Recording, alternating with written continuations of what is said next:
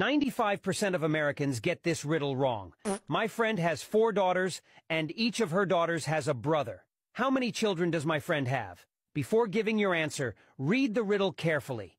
It's a difficult riddle because only 5% get it right. If you find the correct answer, you have a high IQ. What is the correct answer, and why? Every time, this difficult riddle creates a debate in the comments.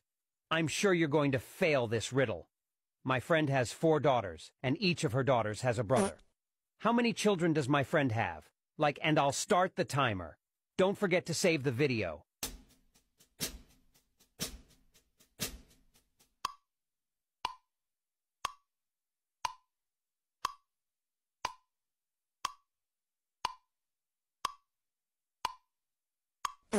Did you solve this logic test?